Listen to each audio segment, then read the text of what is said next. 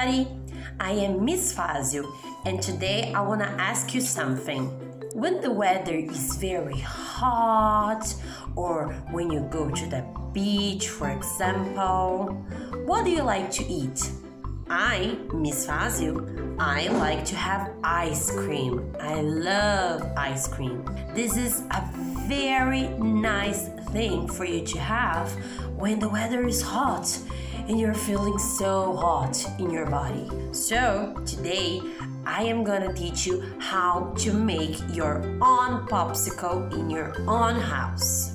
You are going to need an orange juice, or if you prefer, you can use coconut water or even another flavor of juice, and some pieces of fruit. I chose orange, but you can also use kiwi, strawberry. You choose what you want, okay? I have my ingredients here, and to help me using these ingredients, I have here this popsicle tray. But if you don't have this in your house, don't worry, it's okay. You can use a plastic cup and use an ice cream stick, okay? So the first thing you have to do is open your juice. Now that my juice is opened, I'm gonna take my popsicle tray and put the juice here. Do you see?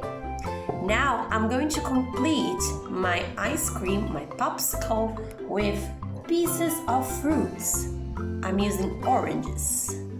I'm going to complete with a little bit more of juice, and then in my case I'm going to put this that works as my ice cream stick. As you can see, 1 little box of juice is enough to make 6 popsicles. I'm going to include now the fruit pieces. Put a little bit more of juice if I have it. And now I'm gonna put the other sticks.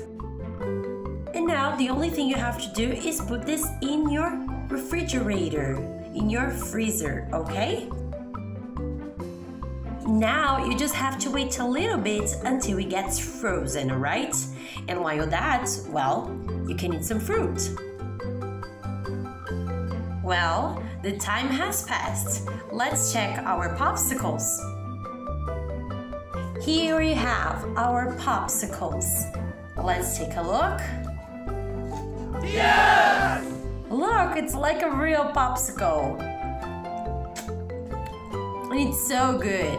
That's it, guys. I hope you have liked our video of today.